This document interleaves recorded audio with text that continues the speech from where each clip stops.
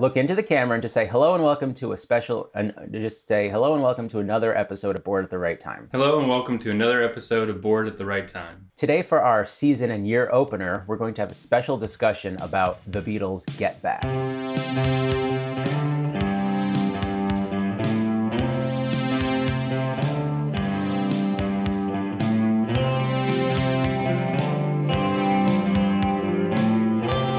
Thanks for tuning in today. Today we're going to discuss two of my favorite topics, which are Paul McCartney and the Beatles, while me and my best friend in the whole wide world drink coffee. Lift your coffee cup, buddy.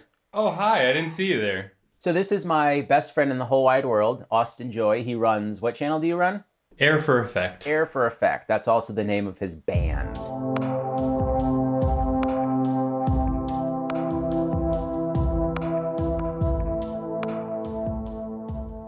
A lot of people are doing reviews for the Get Back film that the Beatles made, and I thought, how can I make mine different? What I came up with was that I would sit with my best friend, who is kind of a casual Beatles fan, I'd say. He's not a full-blown fanatic like me, and I'd like to kind of look at the film through his eyes.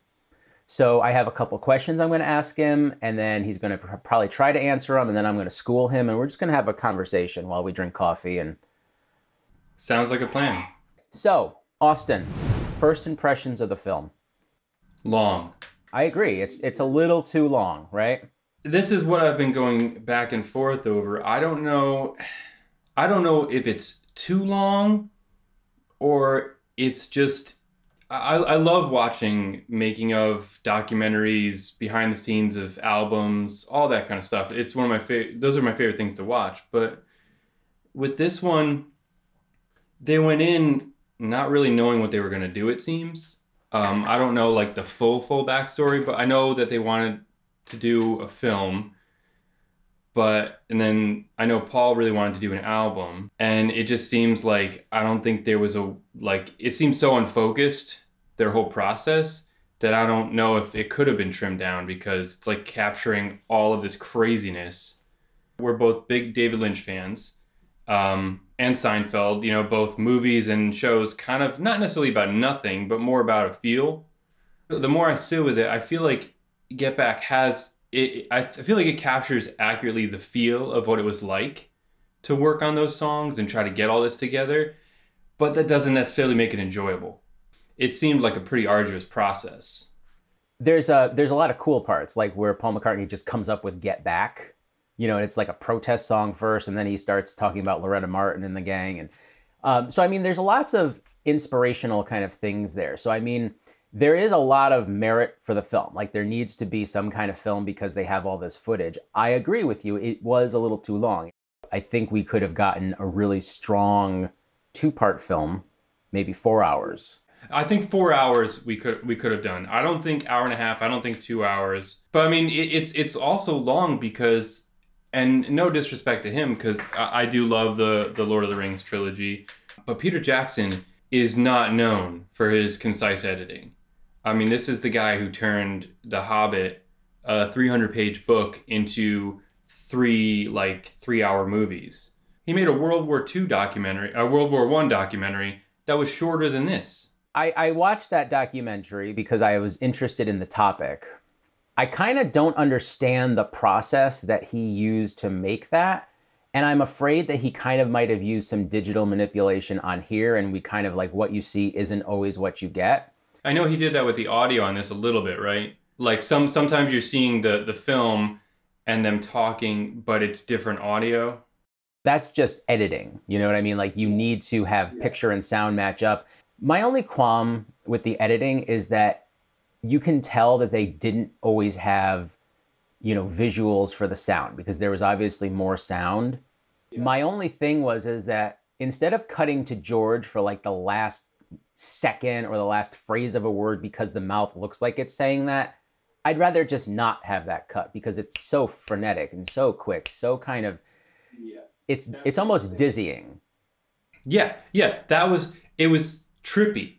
And maybe that's what it was like when they were doing it, but as a viewer, it's not fun to watch. There's so many quick cuts. I'd rather just have black frames, like no video found or something like that. Well, that brings me to another point that I wanted to discuss with you. What do you think almost all of these documentaries, including like that 4 hour, Tom Petty documentary, which just gets better and better as it goes along. What would you think had they done talking heads throughout this?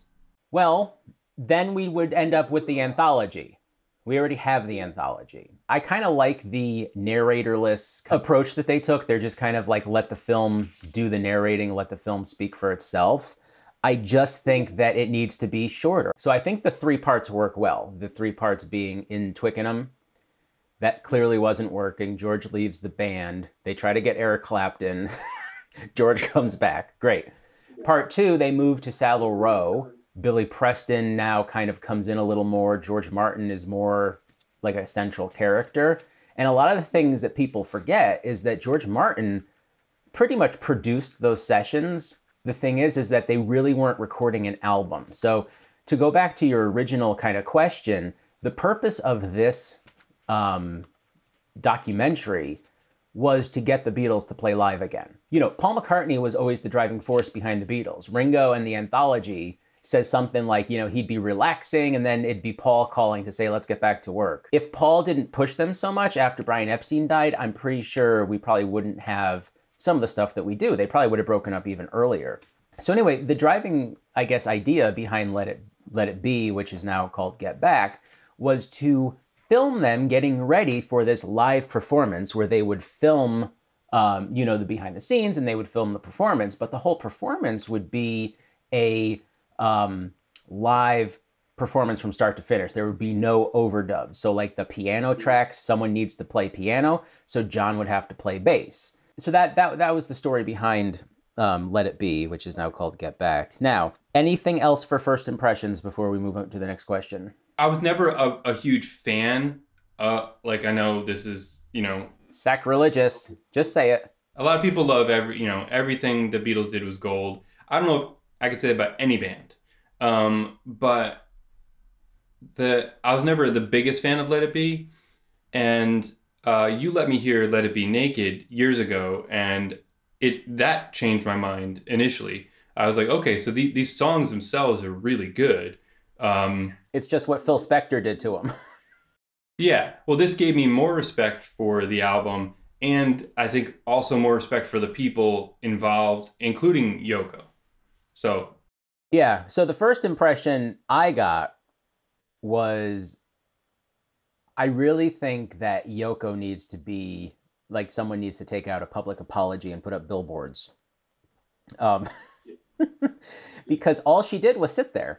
What was weird is they really seemed to not know where they were headed. So like right up until the end, George Martin in like the 3rd episode, Paul's like, what songs do we even have? And George Martin's the one who has the list of songs on a piece of paper. He shows them to them, and they're like, oh.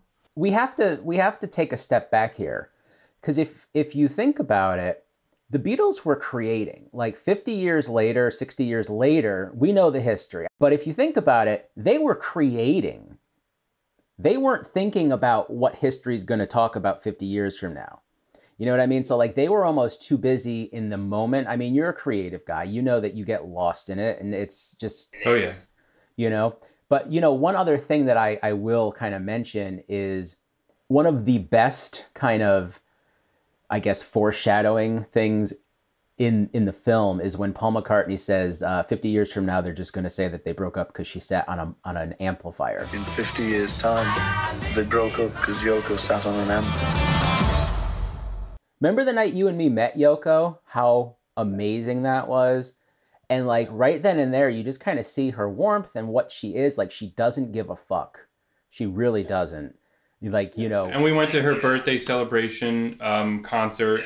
That was amazing. You get to see her songs, but in a different context. Yeah, like people actually singing them and making them nice songs. Yeah. There's a lot of artistry there. I have her poetry books. Yeah. Stuff. I'm a Yoko fan, but all I ever heard was during that session, she broke up the Beatles. In fact, I was at a Paul McCartney concert once, and this was after we met Yoko. And some guy was wearing a shirt that said, "I still blame Yoko." And I was like, the balls, that guy, I really wanted to like punch him out because I was like, you know, you're just so ignorant. You don't understand the thing. And it just kind of pissed me off. But yeah, so I guess the way we're doing this, it seems like there's going to be 8 episodes because I have 8 questions. So that was a good 10-minute chunk. There'll be eight 3-hour episodes. And we'll have Peter Jackson direct it.